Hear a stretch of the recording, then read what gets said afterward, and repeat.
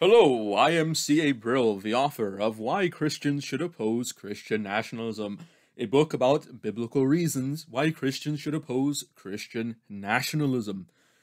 Now, last time we talked a bit about the use of the sword, and this time we're going to talk a bit about the abuse of the sword. But before we get into that, let me just tell you a couple of things.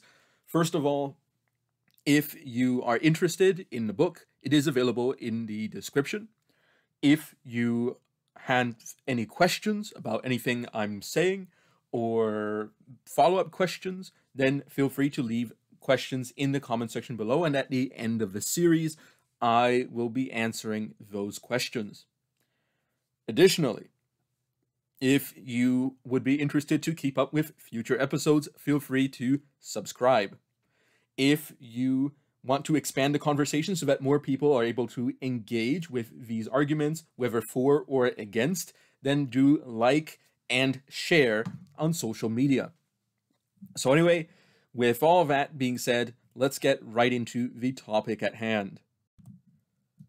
So, the abuse of the sword is especially grievous when it is done by those who do so to ostensibly champion piety against faithful Christians, as occurred early in Christian history. And we see this in John 8:31 through 59.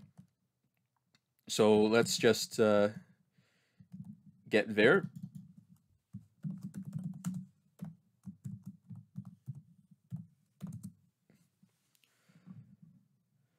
Then said Jesus to those Jews which believed on him, If ye continue in my word, then ye are my disciples indeed. And ye shall know the truth, and the truth shall make you free. They answered him, We be Abraham's seed, and were never in bondage to any man. How sayest thou, ye shall be made free? Jesus answered them, Verily, verily, I say unto you, whosoever committeth sin is the servant of sin. And the servant abideth not in the house forever, but the Son abideth forever. If the Son therefore shall make you free, ye shall be free indeed. I know that ye are Abraham's seed, but ye seek to kill me, because my word hath no place in you. I speak that which I have seen with my Father, and ye do that which ye have seen with your father. They answered and said unto him, Abraham is our father. Jesus saith unto them, If ye were Abraham's children, ye would do the works of Abraham. But now ye seek to kill me, a man that hath told you the truth, which I have heard of God. This did not Abraham. Ye do the deeds of your father. Then said they to him, We be not born of fornication, we have one Father, even God. Jesus said unto them, If God were your Father, ye would love me, for I proceeded forth and came from God, neither came I of myself, but he sent me. Why do ye not understand my speech? Even because ye cannot hear my word. Ye are of your father the devil, and the lusts of your father ye will do. He was a murderer from the beginning, and abode not in the truth, because there is no truth in him. When he speaketh a lie, he speaketh of his own, for he is a liar and the father of it. And because I tell you the truth, ye believe me not. Which of you convinceth me of sin? And if I say the truth, why do ye not believe me? He that is of God heareth God's words, ye therefore hear them not, because ye are not of God. Then answered the Jews, and said unto him, Say we not well that thou art a Samaritan, and hast a devil? Jesus answered, I have not a devil, but I honor my Father, and ye do dishonor me. And I seek not mine own glory, there is one that seeketh and judgeth. Verily, verily, I say unto you, if a man keep my saying, he shall never see death. Then said the Jews unto him, Now we know that thou hast a devil. Abraham is dead, and the prophets. And thou sayest, If a man keep my saying, he shall never taste death. Art thou greater than our father Abraham, which is dead, and the prophets are dead? Whom makest thou thyself?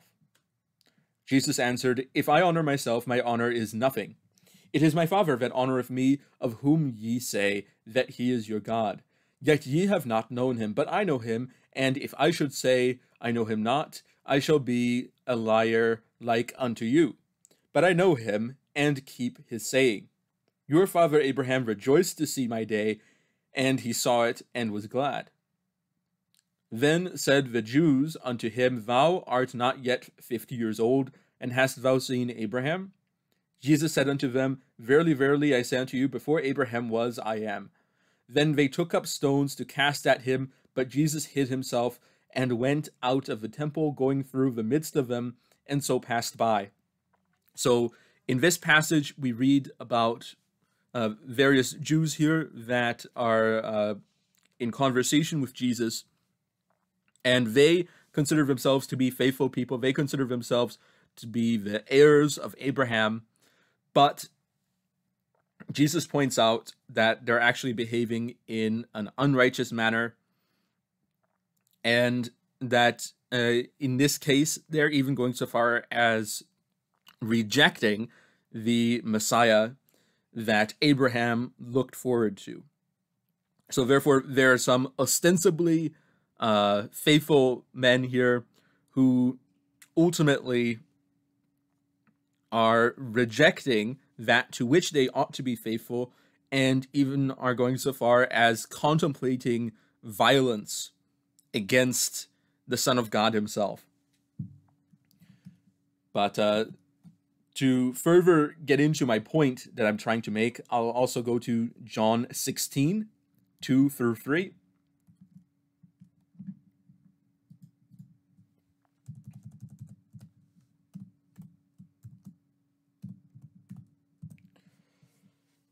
They shall put you out of the synagogue, yea, the time cometh, that whosoever killeth you will think that he doeth God service.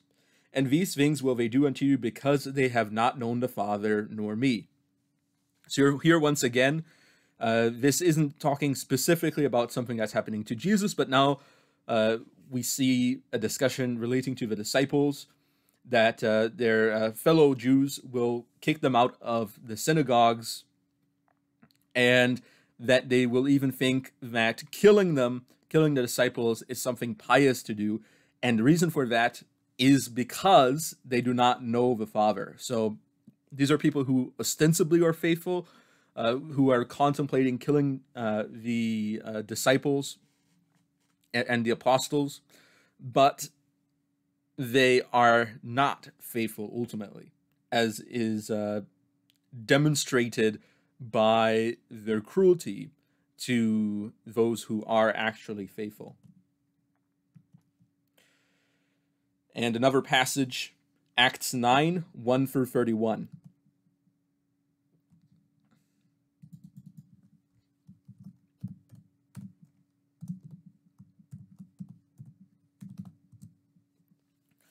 And Saul, breathing out threatenings and slaughter against the disciples of the Lord, went unto the high priest, and desired of him letters to Damascus, to the synagogues, that if he found any of this way, whether they were men or women, he might bring them bound unto Jerusalem.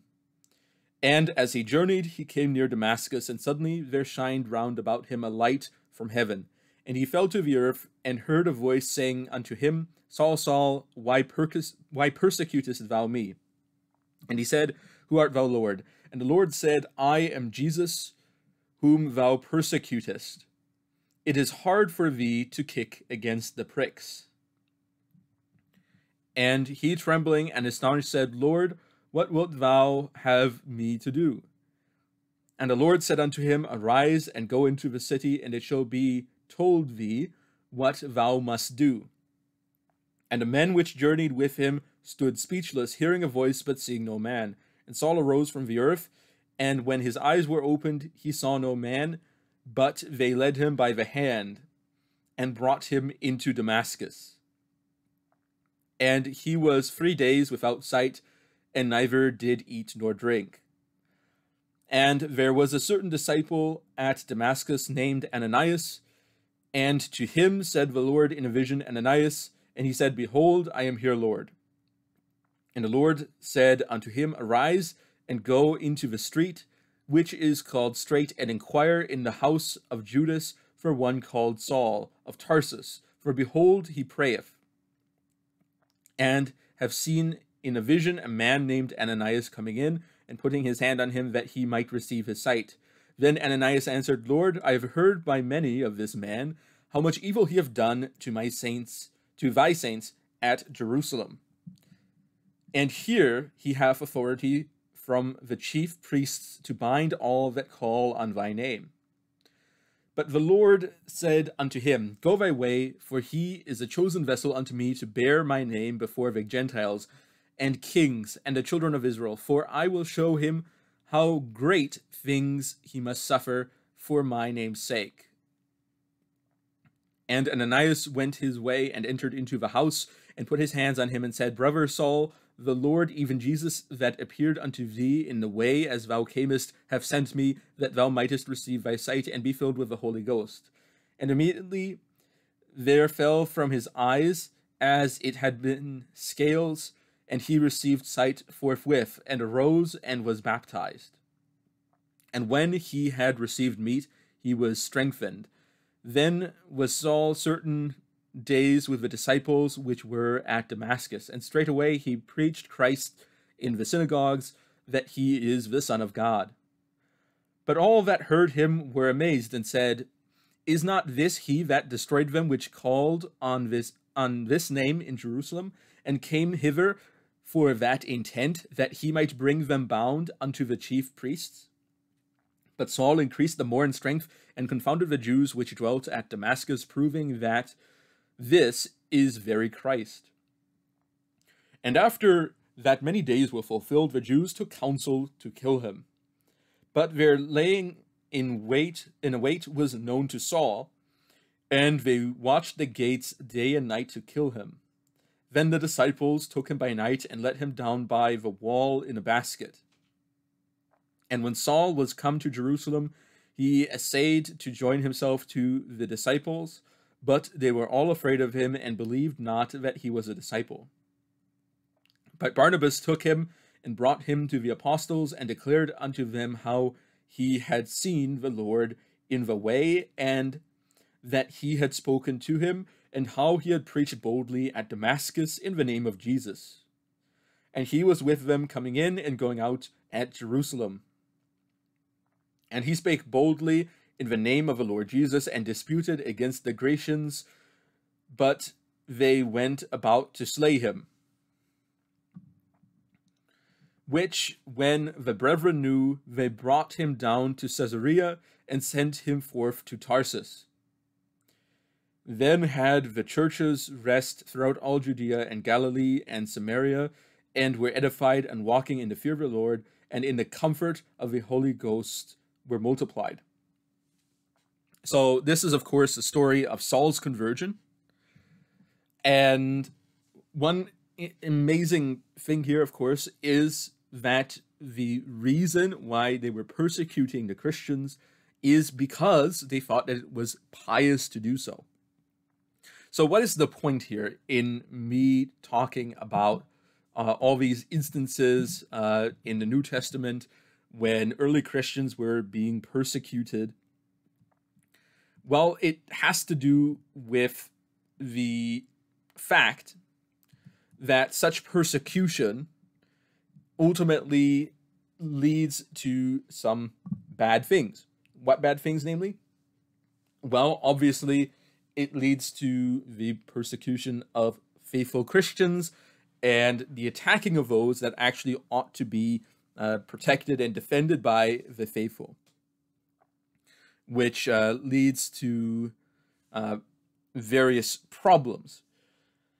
So I think it is a huge error, in my opinion, to attack people for differences in doctrine. And when I say attack, I mean attack with a sword, that is, with violence. That does not mean that I don't think that differences in doctrine ought not to be disputed. I think that they certainly should be disputed in an honorable way. However, I do not believe that in the context of the church there has been the sword given in order to deal with such affairs. And I think it is even worse in the case when faithful Christians themselves are being persecuted for adhering to the truth. And this is not something that just occurred early in Christian history. That this persecution has been repeated by various polities for various causes. So, depending on which denomination you're part of, there are examples that can certainly be given. As if you're even if you're Catholic, or if you're evangelical, if you're a Baptist, if you're a Lutheran, if you're a Presbyterian, if you're Orthodox, any grouping that calls itself Christian has examples in its own history of being persecuted by another grouping that calls itself Christian, and therefore being persecuted in the name of Christ for having doing things ostensibly by their conscience in the name of Christ. So I think that this is possibly a huge potential issue that could emerge in some cases, especially when we begin to talk about implementing particular theological views politically. And what do I mean by this? Well, therefore, Christians should be careful when implementing a particular vision for righteous government, so that they do not demand other Christians to do more than what God has commanded them. So we're going to look at Deuteronomy 4:2. I've gone over this verse a few times in this series.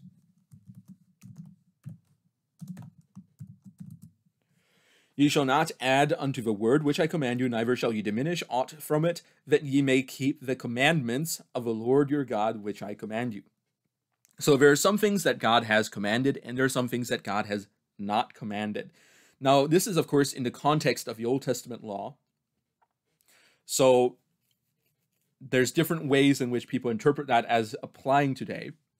But I think everybody should agree that when we begin implementing things politically, and therefore the ruler therefore now has the sword to uphold a particular law, these laws should be made carefully so that we do not accidentally demand things from people that God himself would not consider legitimate to demand. And so that we do not demand people to go against their conscience in areas in which the Lord has not commanded a positive precept.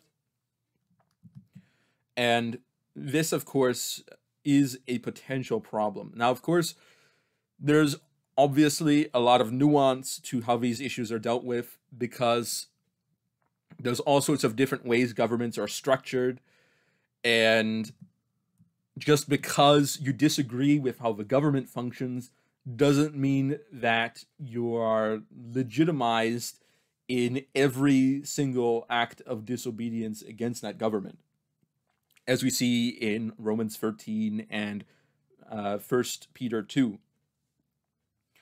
So there is still something to be understood there, that there's a bit of nuance there. However, if you take laws that are ostensibly applied from a Christian perspective, then there is an extra degree of necessary scrutiny there, because the law is not merely then being presented as something that is done for the usefulness and the function of the state, and therefore the benefit of the commonwealth of its citizens, but also for the specific application of Christian virtues in a society. And therefore, we do not wish to misrepresent Christianity when we positively seek to implement Christian virtues politically. And as I have said before, I am in favor of positively implementing Christian virtues, as I believe that all laws have to in some way be based on particular virtues, and obviously each person will base that on his own religion, and therefore Christians will base their virtues that they utilize when making policies on their Christian virtues. So that obviously makes sense. Obviously, there's a bit of nuance as to how far you go and how much do you demand non-Christians to work in that system. And so there's different ways that that applies. So you've got the pillarization model, you've got the federalism model, you've got the theonomy model. There's different models that people use to how that should function. But the point here is that we should not demand of our Christians to do more than what God has commanded them, thereby depriving them of their Christian liberty against their consciences. So we can look at that in 1 Corinthians 10, 23 through 33.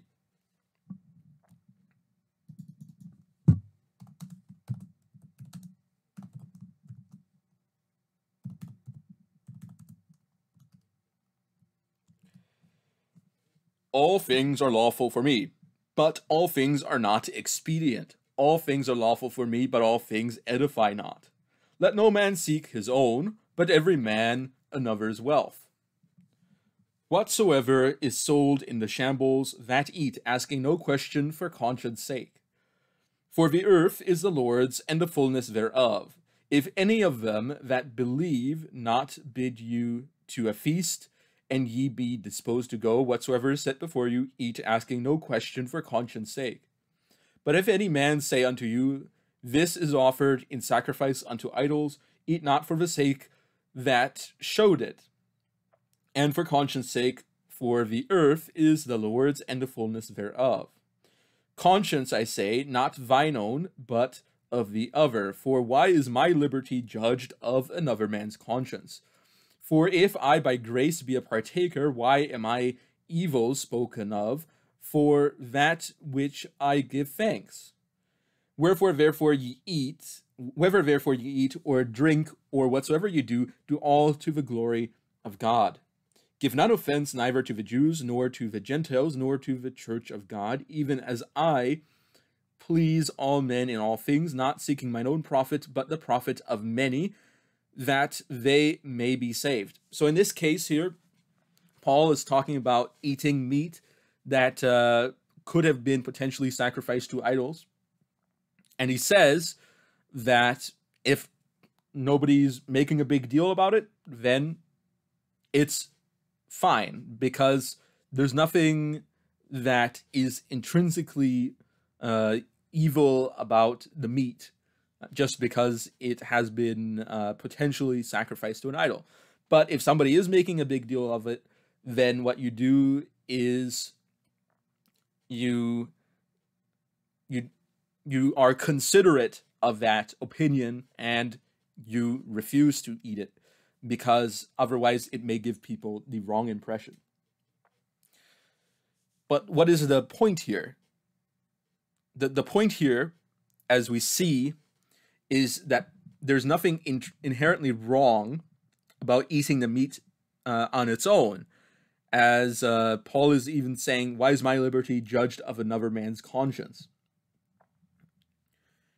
That his own conscience actually is not what pushes him to behave in such a way, but rather it is the conscience of others for whose sake he is doing this, because they are not as strong in the faith, or they are perhaps being hypercritical.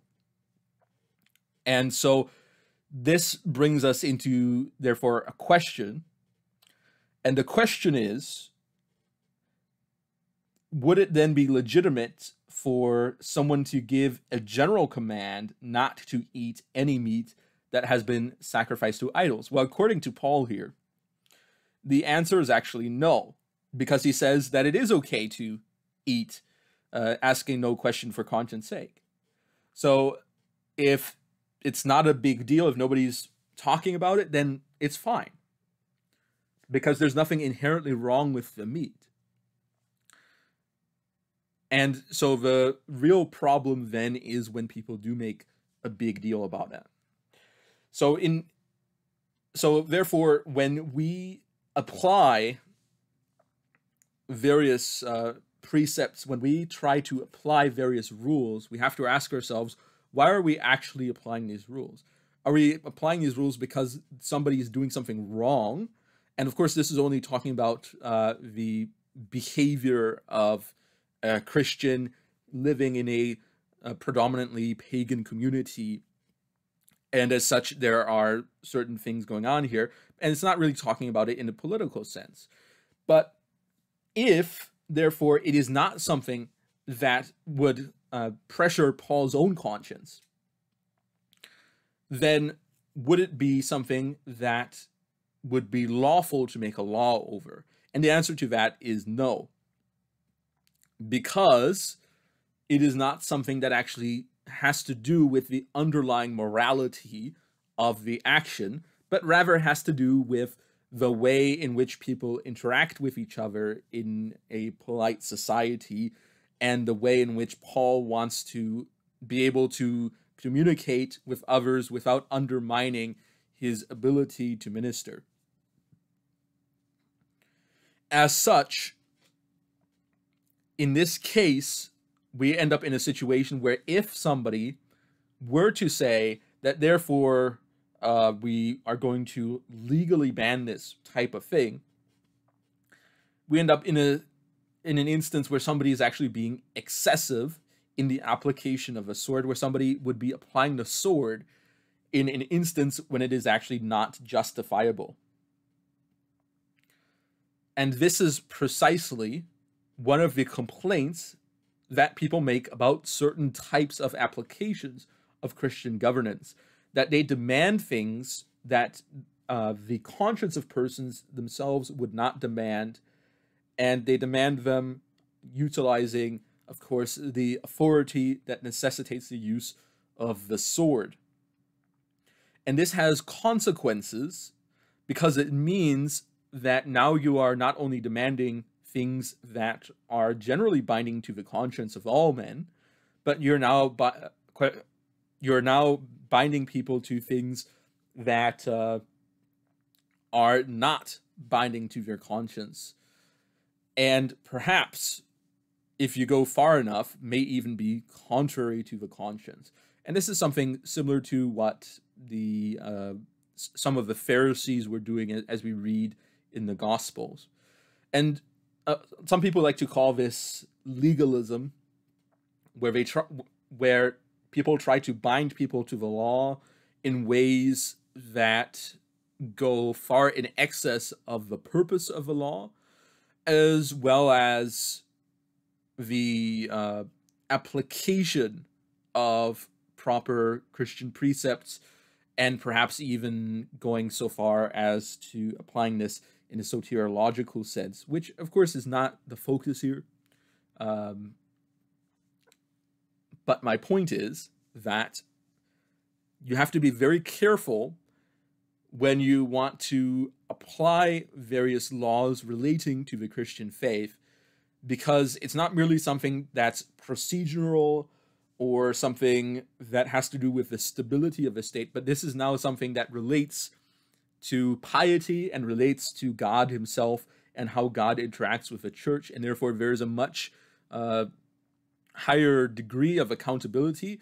And if it is something that truly divides the church, then it is a major problem that somebody would want to apply such a thing. Now, another passage that is relevant is Galatians 2.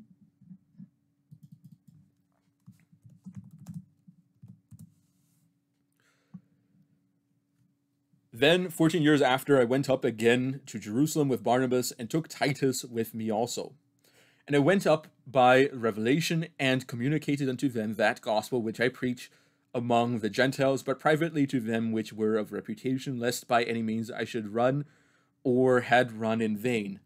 But neither Titus, who was with me, being a Greek, was compelled to be circumcised, and that because of false brethren unawares brought in, who came in privily to spy out our liberty, which we have in Christ Jesus, that they might bring us into bondage, to whom we gave place by subjection, not for an hour, that the truth of the gospel might continue with you. But of these, who seem to be somewhat, whatsoever they were, it maketh no matter to me, God accepteth no man's person. For they who seemed to be somewhat in conference added nothing to me. But contrariwise, when they saw that the gospel of the uncircumcision was committed unto me, as the gospel of the circumcision was unto Peter, for he that wrought effectually in Peter to the apostleship of the circumcision, the same was mightily in me toward the Gentiles. And when James, Cephas, and John, who seemed to be pillars, perceived the grace that was given unto me, they gave to me and Barnabas the right hands of fellowship, that we should go unto the heathen, and they unto the circumcision. Only then would that we should remember the poor, the same which I also was forward to do. But when Peter was come to Antioch, I withstood him to the face, because he was to be blamed. For because that certain came from James, he did eat with the Gentiles, but when they were come, for before that certain came from James, he did eat with the Gentiles, but when they were come, he withdrew and separated himself, fearing them which were of the circumcision. And the other Jews dissembled likewise with him, insomuch that Barnabas also was carried away with their dissimulation.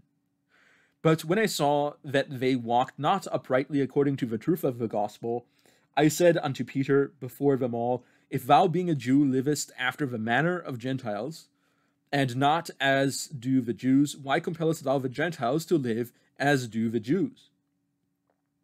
We, who are Jews by nature, and not sinners of the Gentiles, knowing that a man is not justified by the works of the law, but by the faith of Jesus Christ. Even we have believed in Jesus Christ, that we might be justified by the faith of Christ, and not by the works of the law. For by the works of the law shall no flesh be justified. But if, while we seek to be justified by Christ, we ourselves also are found sinners, is therefore Christ the minister of sin? God forbid. For if I build again the things which I destroyed, I make myself a transgressor. For I for the law am dead to the law, but I might live unto God. I am crucified with Christ, nevertheless I live, yet not I, but Christ liveth in me, and the life which I now live in the flesh, I live by the faith of the Son of God, who loved me and gave himself for me. I do not frustrate the grace of God, for if righteousness come by the law, then Christ is dead in vain. So here we have a situation here where Peter and Paul are in Antioch, and Peter initially is accommodating to those who are uncircumcised, to non-Jews essentially. But then by peer pressure of when some Jews came from Jerusalem, he changed the way he behaved. And because of that, it was driving a wedge in the church at Antioch between the Jews and the Gentiles, between the circumcised and the uncircumcised. And so here, Paul then confronts Peter, and now some people like to present this as if it was a debate between Peter and Paul about whether the Jews and Gentiles, how they should relate, and whether the Gentiles ought to be circumcised.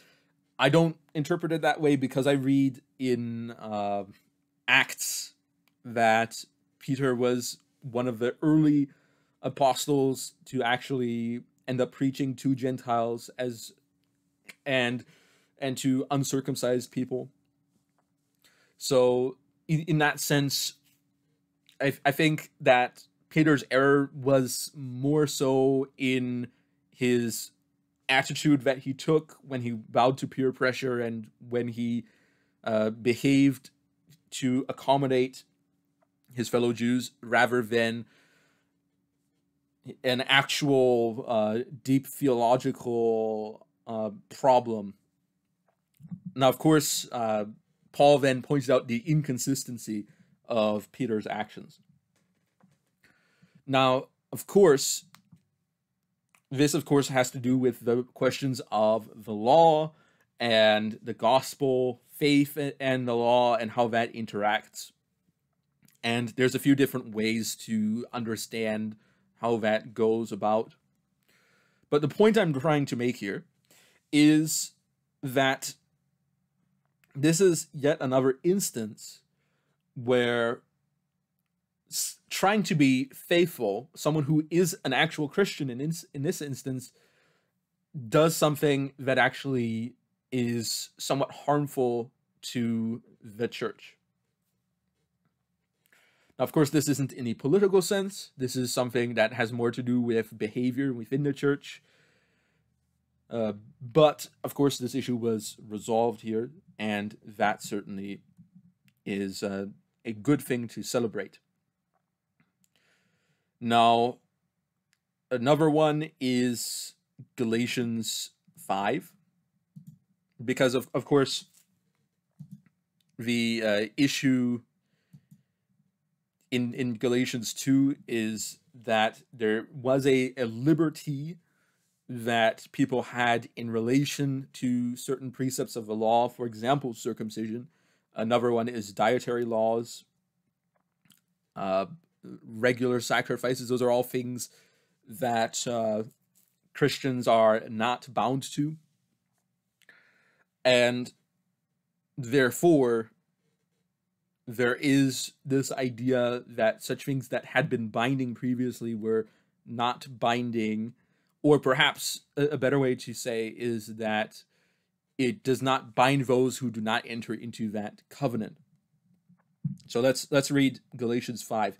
Stand fast, therefore, in the liberty wherewith Christ has made us free, and be not entangled again with the yoke of bondage. Behold, I, Paul, say unto you, that if ye be circumcised, Christ shall profit you nothing. For I testify again to every man that is circumcised, that he is a debtor to do the whole law. Now, when Paul says this, that to take the covenant sign of the law, which is circumcision, makes you a debtor to the whole law. I think that this is something that, to me, indicates somewhat a concept of the indivisibility of the law, that the law isn't really something that you can divide into ceremonial, moral, and civil, and then separate them into separate sections that have different degrees of applicability. And of course, then people might say, well, what about the moral law? Does that mean that people aren't bound to morality as it is written in the law? And the answer is no, because the moral law is not merely the covenant law. It's not merely something that is contained within the law of the covenant, but it's also something that exists before that. That, as Paul says, death reigned from Adam to Moses. So the condemnation of the law is something that, in a moral sense, pre-exists the covenant law, but actually has to do with the eternal moral law, which is represented within the Mosaic law. But it is not identical to that. So that's why people who are not part of the covenant can be bound to the morality of the covenant, but the statutes themselves are not the same. And this is what theologians mean when they talk about the general equity of a moral law, that there's a general applicability of some elements of the Mosaic law, especially when it relates to morals, that are universally applicable. And then, of course, there's people that take this in different directions. So the theonomists like to reinterpret that in a bit of a different way than the people that develop that terminology do. And that's one of the reasons why I personally disagree with theonomy, but that's not the purpose of this series. The purpose here is to talk about Christian nationalism. Christ is become of no effect unto you. Whosoever of you are justified by the law, ye are fallen from grace. For we, through the Spirit, wait for the hope of righteousness by faith. For in Jesus Christ neither circumcision availeth anything, nor uncircumcision, but faith which worketh by love. Ye did run well, who did hinder you, that ye should not obey the truth. This persuasion cometh not of him that calleth you. A little leaven leaveneth the whole lump. I have confidence in you, through the Lord, that ye will be none otherwise minded. But he that troubleth you shall bear his judgment, whosoever he be. And I, brethren, if I yet preach circumcision, why do I yet suffer persecution? Then is the offense of the cross ceased. I would they were even cut off which trouble you. For, brethren, ye have been called unto liberty, only use not liberty for an occasion to the flesh, but by love serve one another. For all the law is fulfilled in one word, even in this, thou shalt love thy neighbor as thyself. But if ye bite and devour one another, take heed that ye be not consumed one of another. This I say then, walk in the Spirit, and ye shall not fulfill the lust of the flesh. For the flesh lusteth against the Spirit, and the Spirit against the flesh, and these are contrary the one to the other, so that ye cannot do the things that ye would. But if ye be led of the Spirit, ye are not under the law. Now, once again, this does not mean that we are not under moral precepts. What this means is that we are not in the covenant of the law, and therefore that we are not bound to the obedience to circumcision and to the all of the ritual laws and the civil applications thereof, and a number of other things contained in the law, and that we as Christians have a liberty, as is written. Now, once again, this is not a liberty to do anything you want. However, it is a liberty from both the penalties of the law and from many of the covenant rituals of the law. But that also does not mean that we are separated from the law either, because of course we are always under the ultimate moral law of God, as well as it is also written in Galatians that through Christ we as Christians are beneficiaries of these old covenants, even if we are not full members like Christ is, as Christ himself is fully obedient to the law, to every letter of the law. And this is something that is emphasized, of course, in the gospel. So does that mean that the law is over? No. It means that we have somebody who is obedient to the law on our behalf, which is Jesus Christ. It does not mean that we ourselves are covenant members of the law, as we are not by virtue of the fact that we do not, as Christians, demand circumcision, at least not for religious reasons. I understand in some countries people do circumcision for medical reasons, and in some countries for cosmetic reasons.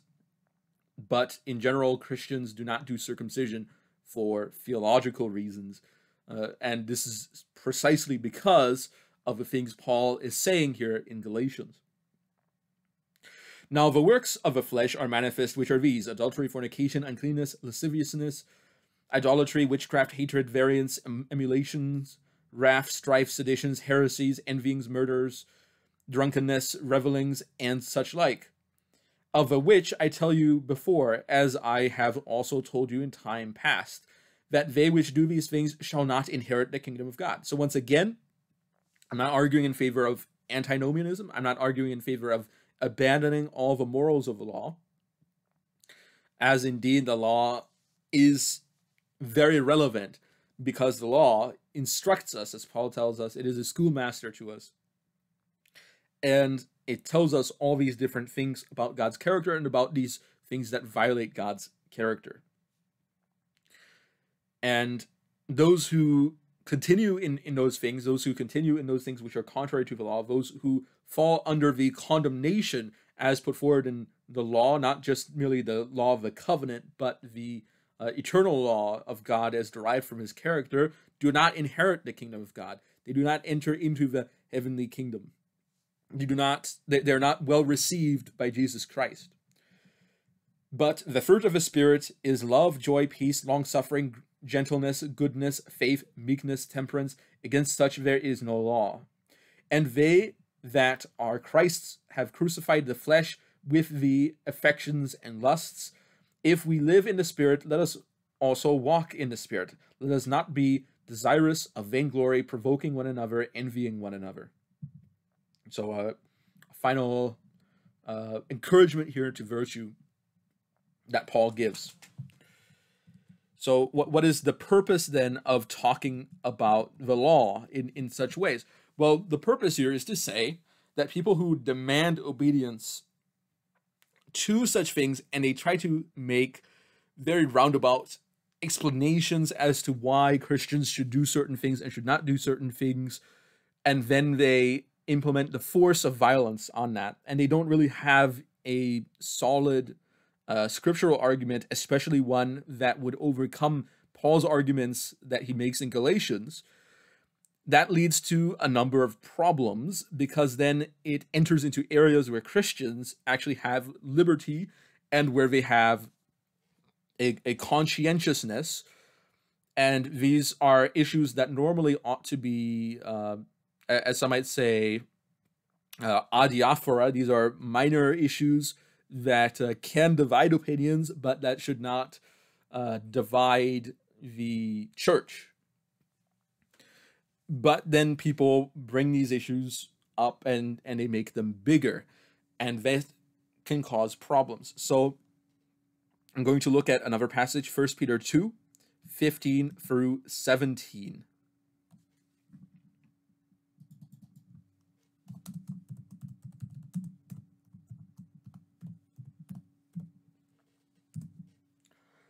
For so is the will of God, that with well-doing ye may put to silence the ignorance of foolish men, as free, and not using your liberty for a cloak of maliciousness, but as of the servants of God. Honor all men, love the brotherhood, fear God, honor the king. So once again here, there is a liberty here that Christians have, and in this case, there is also a possible abuse of a liberty, and that is a cloak of maliciousness. So for one, we should not simply be libertines, that is, people who do anything and they consider anything valid as long as they are able to do it.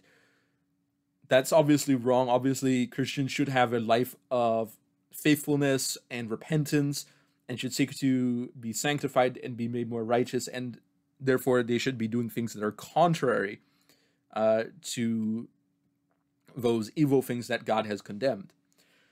But also, there's a possibility that Christians will say, well, by my liberty, I can actually implement stronger and stringent measures.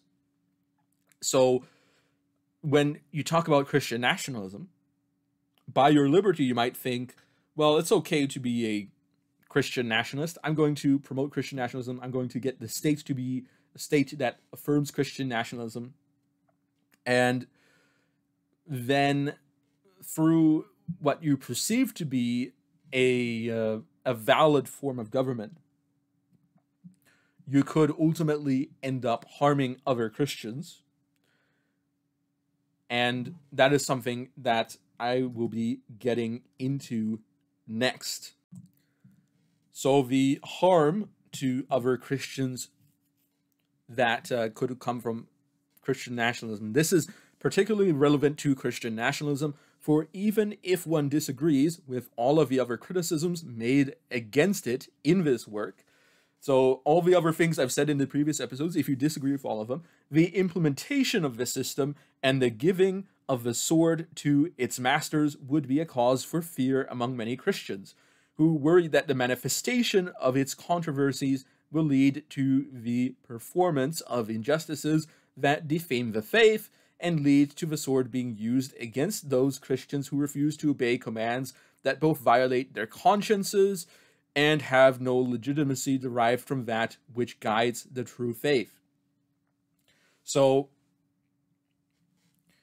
there is a real cause for concern among Christians that if you, as a Christian, have objections to Christian nationalism, and there are many Christians that do have objections to Christian nationalism, and beyond that, even if you are someone who does not have objections, theological objections to Christian nationalism, you have to acknowledge that these people exist. And the people that do have objections have, of course, the fear that it will defame the Christian faith due to a misapplication of Christian principles, as mentioned before, for things like popular sovereignty, through things like identitarianism, through other problematic ways to view government and to view the relationship of the Christian church to the government and to society at large. For example, the mixing of the sacred and the common, or even the sacred and the profane, the confusion of those who are aligned with Satan to those who are aligned with Christ. All those things are objections that people have. And I'm certain there's other objections that people have, perhaps coming from a more liberal perspective, although those are things that I don't really get into or necessarily agree with in every case. There are some things that I might agree with, but of course it depends on the argument being made. And not only that, but if you are in charge of a government, you have to, of course, issue orders. So somebody has to carry those orders out. And let's say you have a conscription system, which you might say, well, not every country has a conscription system for its military or needs a conscription system for its military. Well, if you're in trouble in a war, you might eventually need to have a conscription system because that's just how things end up working. So then people are recruited into the military and they have to obey the orders of the government. So what if there is a Christian nationalist government that issues an order relating to enforcing a particular precept of Christian nationalism that is then objectionable to a Christian who is in that military now? Well, then you have a situation in which the conscience of that person goes against what the government is saying, and as such, the person will have to object. And as militaries go, people who object, since you can't have everybody object, eventually there needs to be a line where push comes to shove and you have to punish somebody, because that's just how it works. Otherwise, everybody could object, and everybody could object without consequences. Then there's problems. Now, of course, I understand that in a lot of countries there are such things as conscientious objectors, and that in many cases they are not punished in any way. However, that is because they are likely small in number, and therefore they are not indispensable to the function of the military. Now, of course, there are instances where countries have punished conscientious objectors. For example, Germany in World War II, I believe, was punishing conscientious objectors. And there's other instances from perhaps less authoritarian states also doing such things. That's just one that came to mind because that's something that's specifically known here. And then you have to ask, Is this something that is sufficiently important that we should be bringing this against the conscience of a person? And I'm not just saying this specifically about Christian nationalism. This is true about any other political ideology. Are you willing to kill people over this? Are you willing to imprison people over this? Are you willing to fine people over this? And that is a serious problem. Now, therefore, you have to ask yourselves, well, what do we actually base these things on? Well, let's look at Deuteronomy 4:2 once again.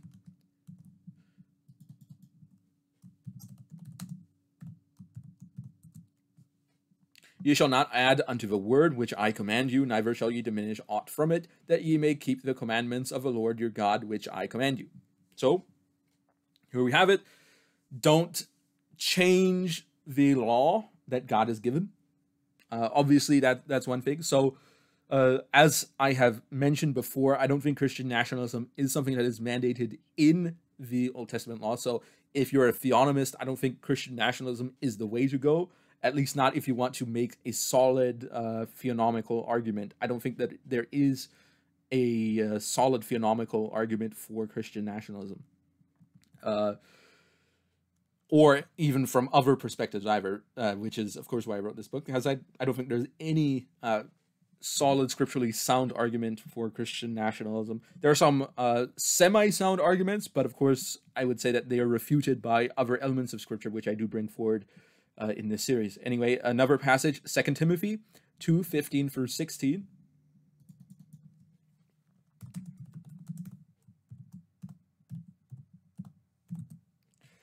Study to show thyself approved unto God, a workman that needeth not to be ashamed, rightly dividing the word of truth, but shun profane and vain babblings, for they will increase unto more ungodliness. So once again, if you want to do something on behalf of the faith, you need to study it properly and avoid things and avoid including these things, especially in your arguments, if you're going to talk about Christian political theory, things that actually increase ungodliness. Another passage is 2 Timothy 3:14 through 17.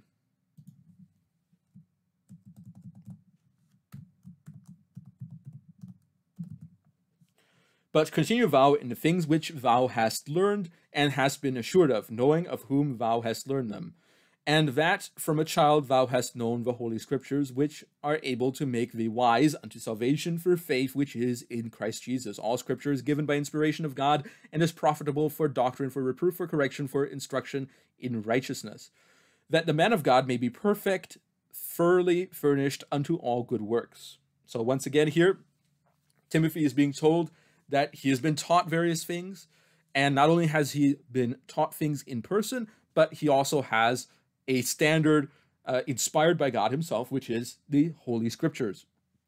And this is useful for doctrine, reproof, correction, instruction in righteousness, and all this helps to enhance the man of God and make him perfect and thoroughly furnished unto all good works. And of course, all good works would include how to properly interact with the government. So you have to be able to make that solid, hard argument, not a soft argument, not an argument saying, well, nations exist in Scripture and God has established nations, and people are sometimes talked about collectively, and we need to obey the law of God, so we're going to all mix that all together, that we need to have a people group that is the nation, and that needs to be the state, and it needs to operate all under Christian precepts, and then everybody is together like that. That's a very... There are people that make arguments exactly like that, and it's very vague. It doesn't go deep enough. There are plenty of messages, as I have mentioned before, in Scripture, relating to nations that refute that understanding of nationhood, that understanding of nation states.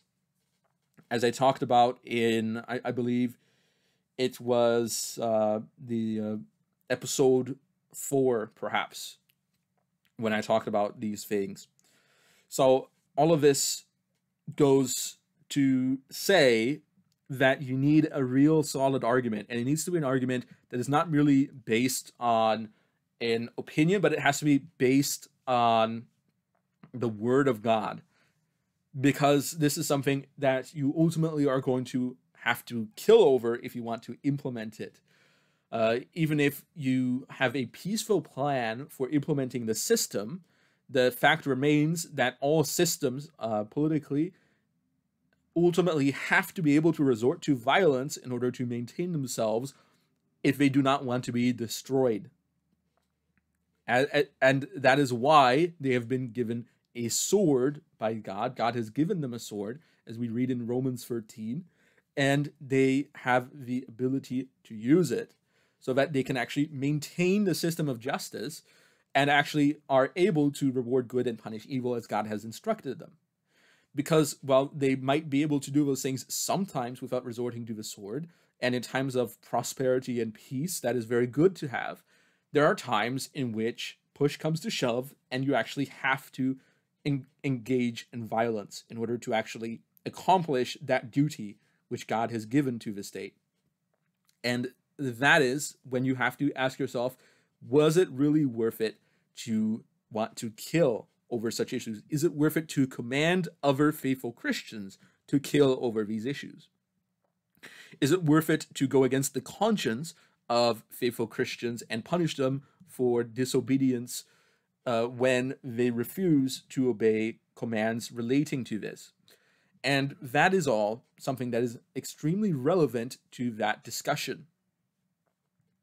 Therefore, it is better to live in peace with each other wherever possible, as God has commanded. So that Christians are not moved to kill each other over matters like Christian nationalism, toward which the Lord has not given positive assent. So let's talk about peace a bit. Mark 9:50.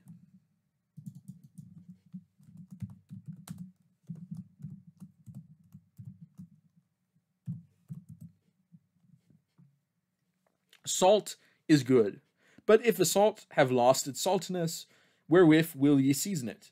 Have salt in yourselves, and have peace one with another. So here, Christians ought to be peaceful with each other and to have that saltiness, and that's something that I'm not going to get into, but it is something that a lot of people have preached about quite a bit, so I'm certain that you can find a lot of sermons about salt. Romans 12:17-21.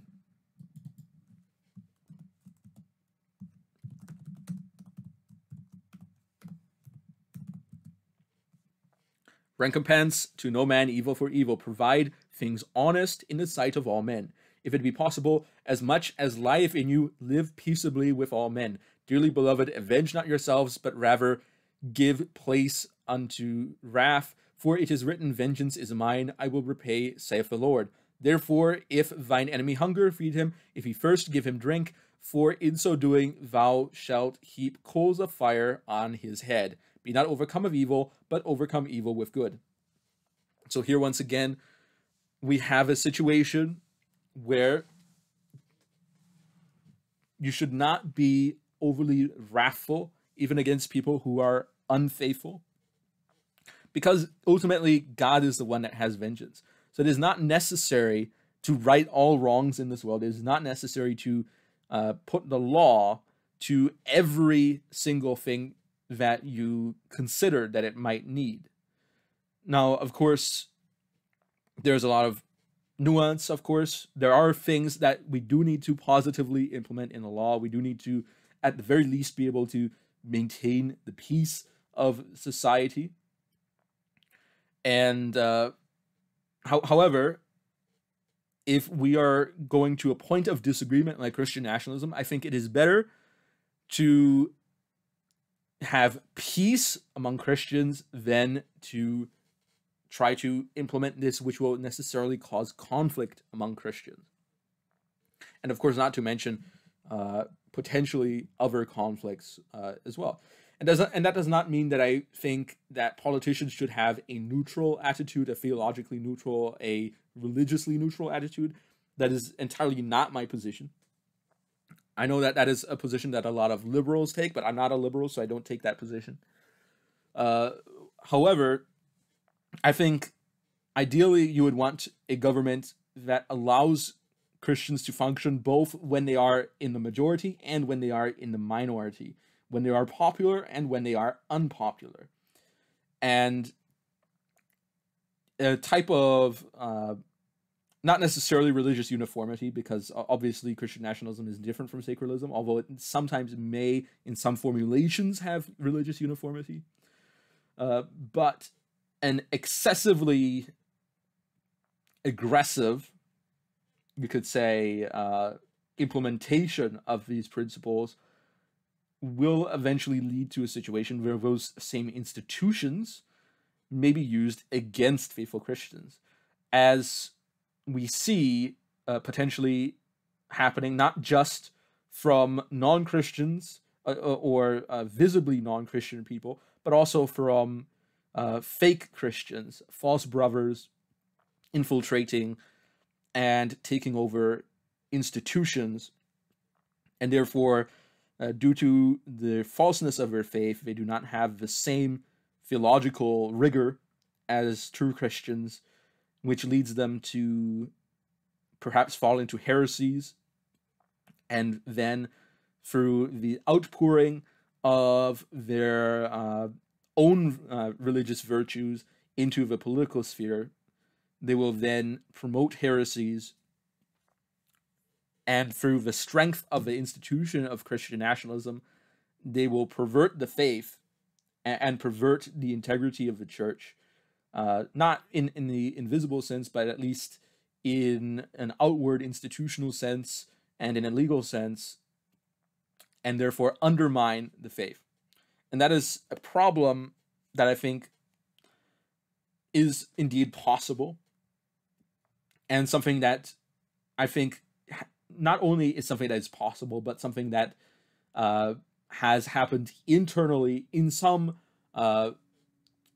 Christian denominations, where they take a perhaps excessively progressive stance, and then people who are more interested in, and are more in love with these progressive principles than they are in love with Christ end up rising the ranks in such organizations, and ultimately they take over and they hollow out what was once a community that at least ostensibly had a lot of outwardly professed faith, and make it into something that outwardly professes things that are abominable. And so I see a real risk of this happening in not just in a religious institution, but also in a political institution. And as such, I think that it is better, in my opinion, to develop a system that prevents persecution in general, rather than one that tries to look into it in particular, because of the potential abuses that can occur. And that's just my opinion. I know that there's other ways that people like to structure these systems. Now, another passage we can look at is Colossians 3:12-17.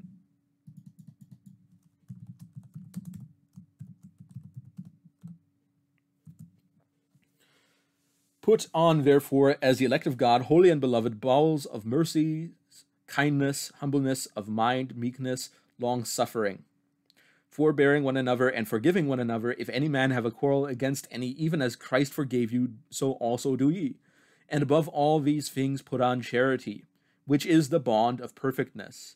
And let the peace of God rule in your hearts, to the which also ye are called in one body. And be ye thankful. Let the word of Christ dwell in you richly, in all wisdom, teaching and admonishing one another in psalms and hymns and spiritual songs, singing with grace in your hearts to the Lord. And whatsoever you do in the word or deed, do all in the name of the Lord Jesus, giving thanks to God and the Father by him. So, once again, long-suffering, humbleness, meekness. Of course, people like to say meekness is not weakness. But there is a peace that we should have as Christians with one another, and of course with the broader society, representing the peace that Christ has. And that is something that is important, I believe, and something that I believe would perhaps be undermined by an excessively ambitious system like Christian nationalism that necessarily goes against things that are against my conscience and against the conscience of many other Christians. 1 Thessalonians 5:12-15.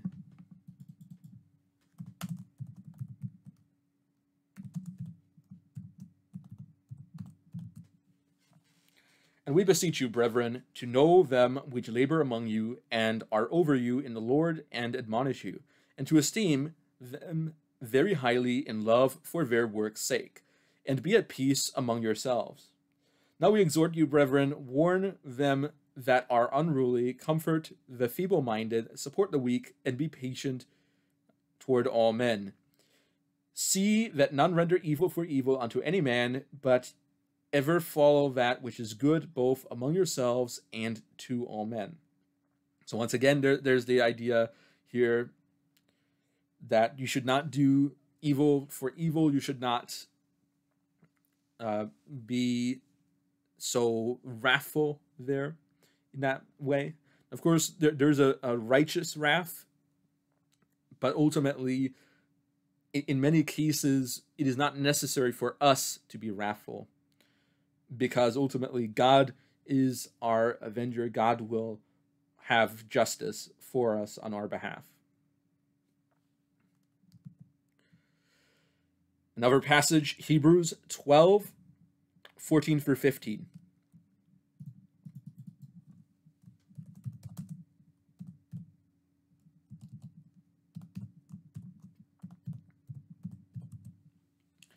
Follow peace with all men and holiness, without which no man shall see the Lord.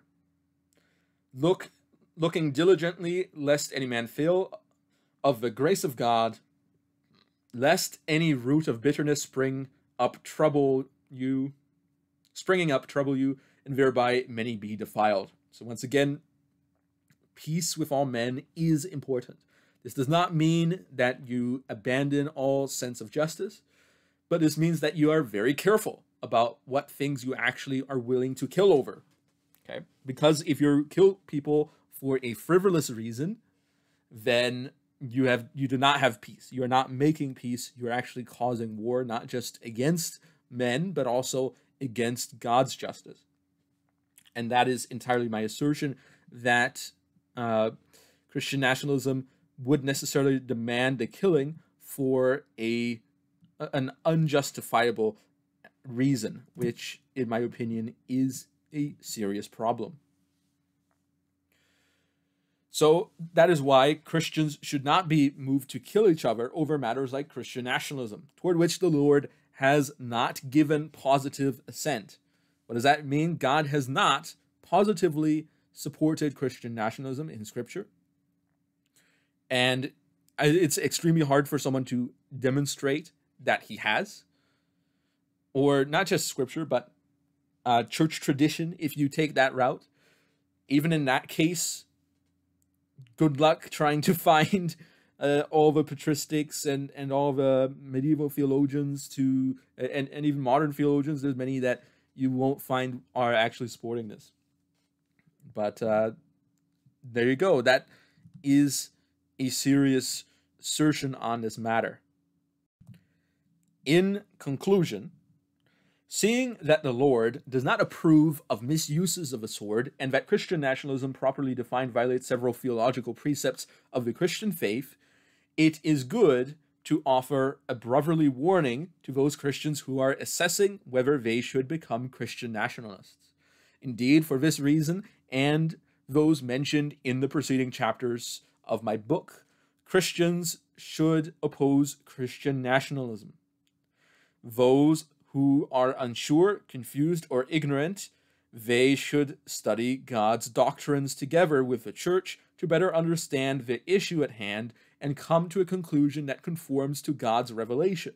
So, if you don't know, if after everything I've said, you still are on the fence, study, okay?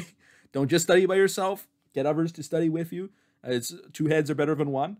And what should you be studying? Study what I've been studying, Scripture. And that will tell you a lot about what God wants and what God does not want. Those who have objections to the definitions and conclusions of this work, let them bring forward their arguments and correct any errors so that the faith is edified by honest and dignified discussions of the truth.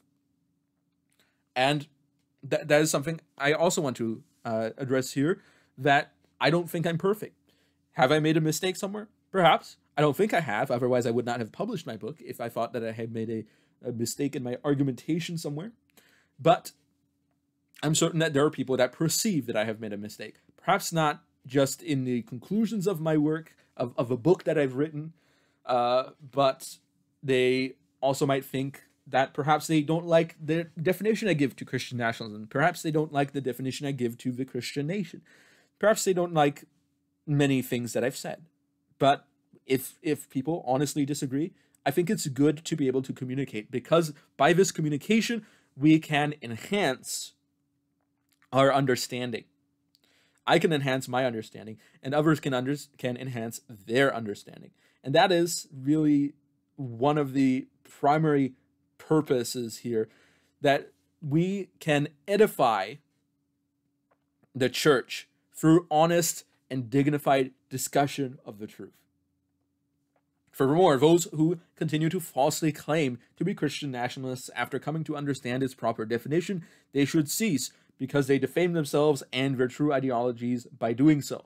So if you call yourself a Christian nationalist, but you don't believe in popular sovereignty, in identitarianism, in the fusion of nation and state, in various other things that I've talked about, just don't call yourself a Christian nationalist.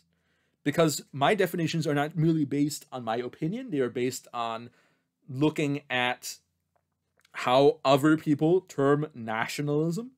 So if you don't like my definitions, sure, you are free to disagree with me, but ultimately, if I am correct in my definitions, then you should not be calling yourself a Christian nationalist. You should be calling yourself something else. Perhaps you're a theonomist. Perhaps you're a sacralist. Perhaps you're a Christian federalist, which is different from Christian nationalism. Then do that.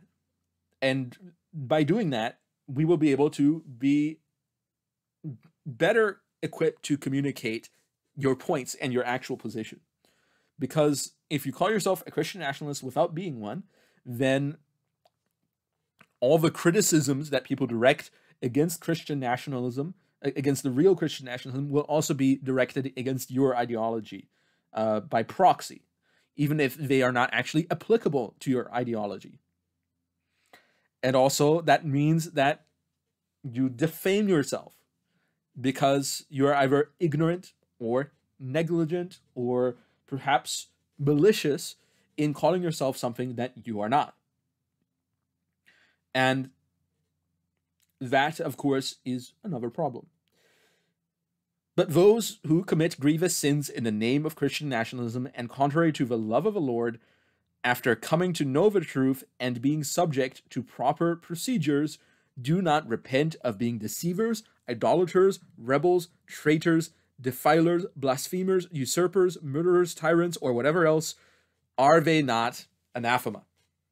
So, if you, in the name of Christian nationalism, commit various sins, and you do not repent, then are you not anathema? So, this is an argument that I'm going to go through here. So, let's first look at John 14.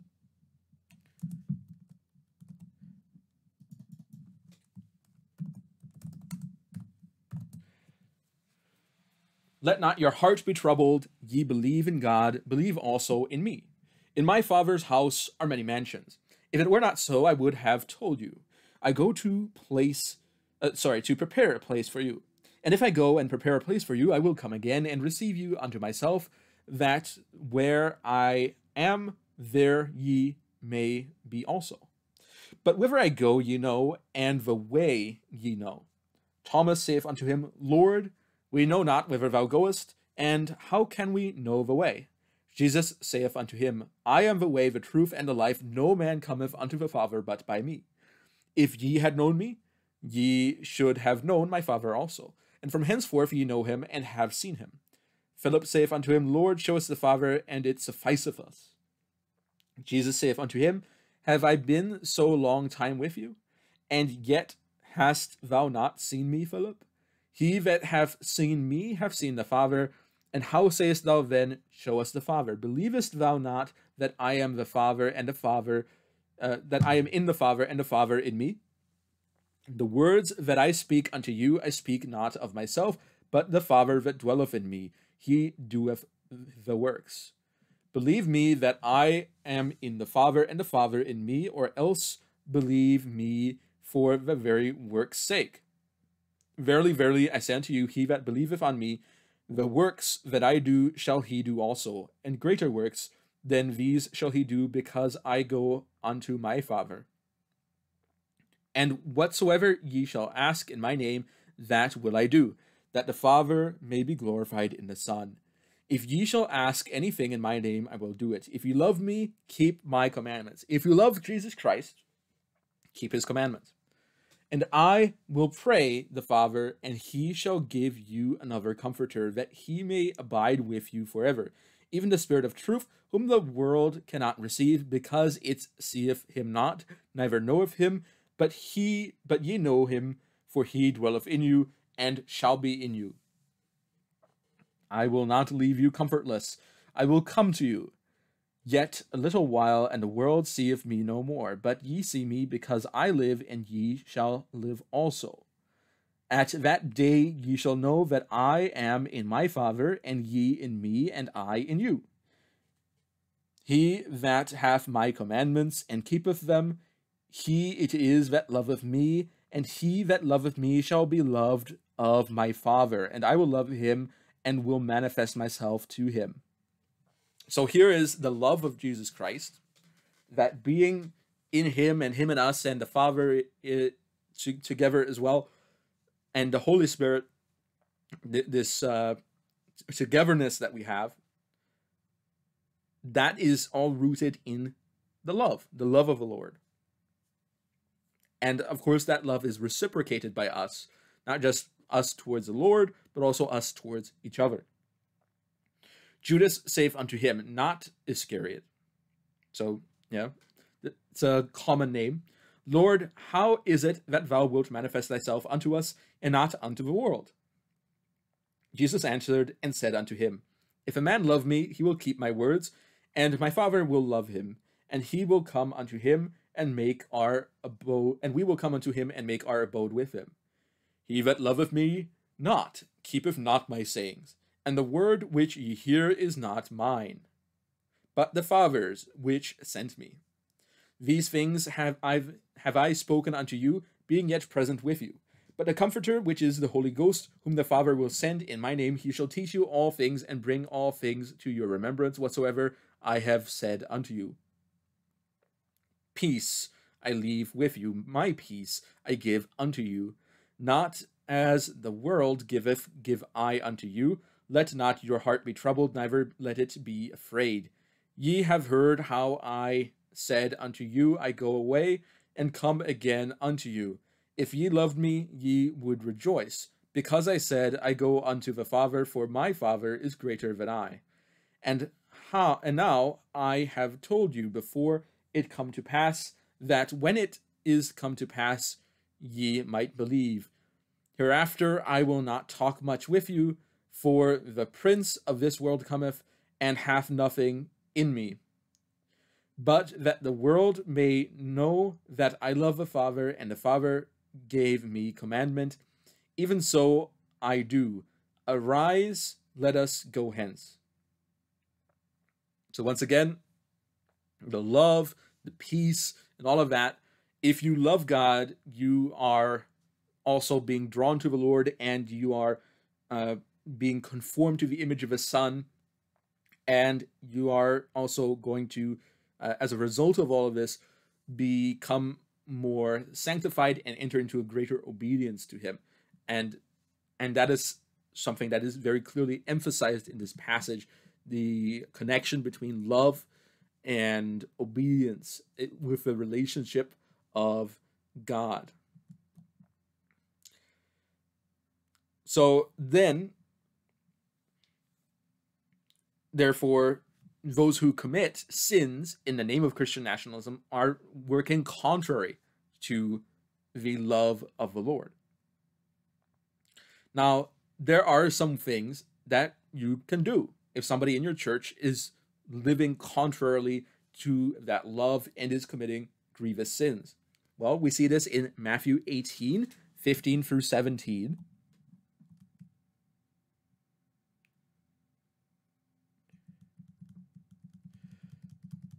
So let me just get there real quick.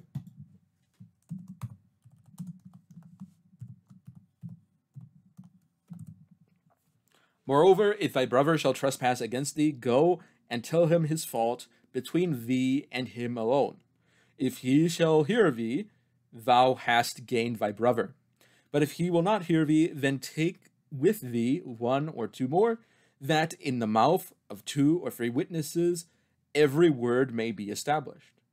And if he shall neglect to hear them, tell it unto the church. But if he neglect to hear the church, let him be unto thee as an heathen man and a publican. So here, there's a process for dealing with people who are sinning within the church. And first is to privately confront, and of course there's the question of repentance there. Then you go further and you take multiple witnesses to demonstrate the case. But then if that is ignored, you talk to the whole church. And if the person still refuses to repent, then what you do is that person is then excluded from the faith community. That person is excluded from the assembly. That person becomes a heathen man and a publican, somebody who is not considered to be a faithful person.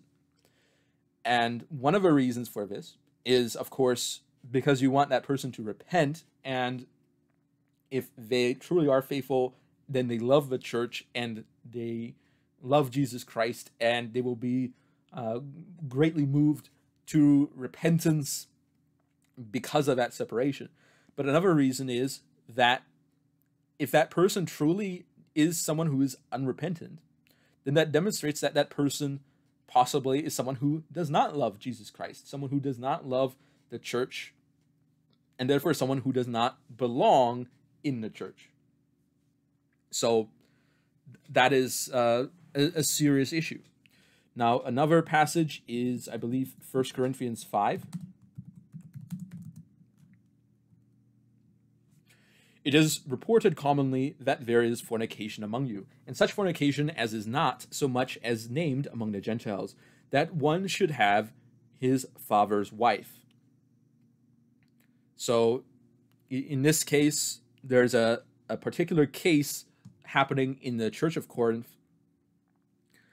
where someone is having a potentially sexual relationship with his stepmother, presumably. Hopefully not biological mother, although most people would say that this is the stepmother. And ye are puffed up, and have not rather mourned, that he that hath done this deed might be taken away from among you. For I verily, as absent in body, but present in spirit, have judged already, as though I were present, concerning him that have done this deed.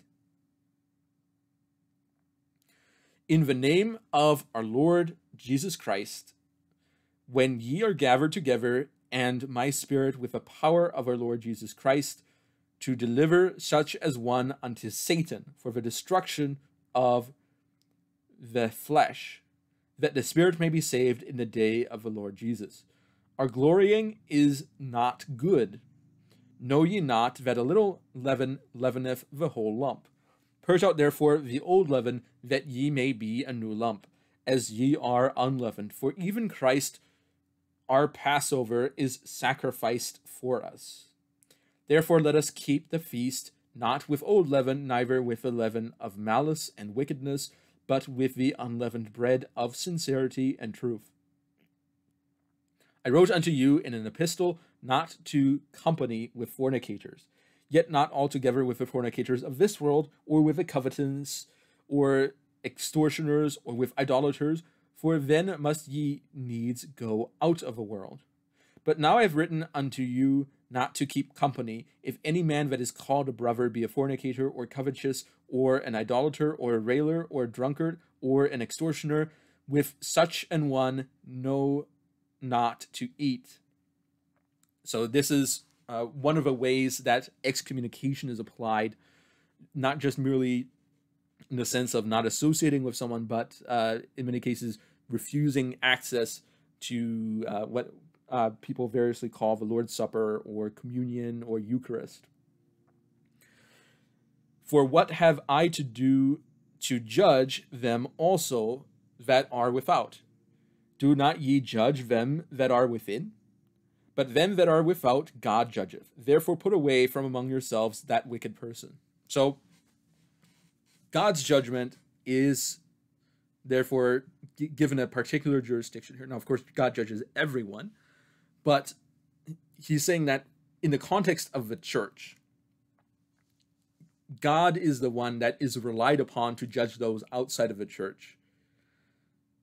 And within the church, there is a degree of jurisdiction and judgment. But those who are outside of the church, those who do not belong to the church because they are people that continue in all these different sins without repenting, those are to be put out. Those are to be separated from the assembly. And of course, there's a few different ways that different denominations apply this. And I think one problem is when people try to perhaps not apply it at all when it should be. And another problem is when people take it to weird degrees, like stalking and doing things like that. That's obviously wrong. I've heard that there's people that exercise church discipline in that way, where when somebody then leaves the church, obviously because that person is not going to repent of his sins, then they stalk the person and they try to treat that person as if that person is still somebody who they have jurisdiction to judge over, even though that person has left, and therefore having left of his own volition is someone who clearly does not love the assembly of believers enough to be enjoined with him. Now, of course, there's also the problem of people that try to apply this on excessive matters, matters in which that go against Christian liberty and things like that. Things that people do that some people consider to be sinful. For example, teetotalers may perhaps try to exercise church discipline on somebody who drinks alcohol, even though it's not a sin to drink alcohol. I know that that's controversial in some circles, but it is what it is, guys. Okay. But nevertheless, the point is that they should be separated if they do not repent. Now, of course, the hope is that they do repent. The hope is that even if it causes them anguish to be separated in such a way, that their spirit is saved in the day of the Lord Jesus. But if they don't repent, then it shows that, as it says, they came out from us, but they were never of us. So yeah. So that those are the proper procedures, and I understand people like to apply them differently, but after coming to know the truth, so if you find somebody who's a Christian nationalist, not on the basis of them being a Christian nationalist, but on the basis of particular sins that they are committing in the name of Christian nationalism, and which are contrary to the love of the Lord. So once again, I'm not condemning Christian nationalists specifically here. I'm not saying that by virtue of just being called a Christian nationalist that somebody goes under church discipline. I'm saying that if they commit sins in the name of Christian nationalism, and do various things, for example, rebellion, that's something that's a problem. People that assassinate a political leader, that might be a sin that somebody might commit, even though in that case, typically, if a person is caught, the political leaders will likely be mainly dealing with that rather than church discipline. But it still is something that if somebody is part of that church, that has to do with them, and it's not something that people should just simply abdicate their responsibility of, because obviously if somebody commits a sin, we want that person to repent, and so it's not something that you just cut off communication with somebody that commits some grievous sin. You actually have to seek out and communicate, and see if you can resolve the issue. But so what are these things that people could be accused of? Well, being deceivers, idolaters. So deceivers, people that lie about Christian nationalism, or lie about various related issues. Idolaters, people that are perhaps so obsessed with nationalism that they undermine the Christian element, and therefore become idolatrous to that. Rebels, as I mentioned before. Traitors, people that betray in the name of Christian nationalism. Defilers, blasphemers, people that blaspheme in the name of Christian nationalism. And this would be, I already make a slight accusation of potential blasphemy, though it's not a hard accusation because I don't know what's happening in people's minds. I wouldn't say that somebody is actively blaspheming unless I know what's, unless it's extremely clear. But the confusion of servants of Satan with servants of God is obviously something that I consider to be problematic in that sense. That doesn't mean that that person is automatically a blasphemer, but it means that there's an inconsistency. So when somebody then says, wants to actively say that those people are indeed, that people who are servants of Satan can indeed be considered Christian, that is going beyond the pale for me. Although, of course, I don't know if I would go that far. But usurpers, people that overthrow governments, murderers, tyrants, and whatever else, are they not anathema? So on what basis am I saying that people that commit all these various sins are anathema? Well, we see, or accursed, as people might translate. 1 Corinthians 16:22.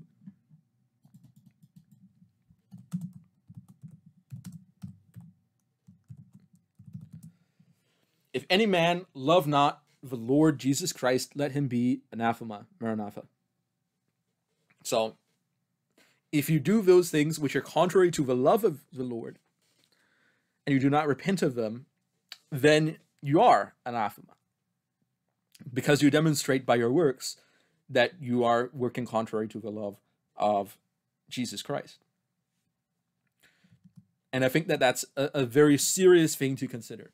I'm not saying that every Christian nationalist is anathema. I'm not pronouncing an anathema. All I'm saying is that people who sin and do not repent are anathema according to Scripture. So these are people that are accursed. And I hope that that should give a very strong thought to people who are seriously considering Christian nationalism. Is this thing right? Is it proper? Is it something that is in obedience to what the Lord demands? And if it is, then it's good. But if it isn't, then you have a serious problem. So anyway, that's where I'll stop today. I've gone through all of the material relating to what's written in my book. I'm not going to go straight to the question and answer segment because obviously my show is pretty small, so I don't have a lot of engagement. I want to give people time to catch up. So, and of course, a lot of these episodes are pre-recorded and they come out days or in some cases even a week after they're recorded because of how I schedule my uploads. So in that sense, there is going to be some time in between that. So I'm going to do a couple of other things after this. I'm going to do a summary of the points that I put in my book. So sort of a short recap, you could say.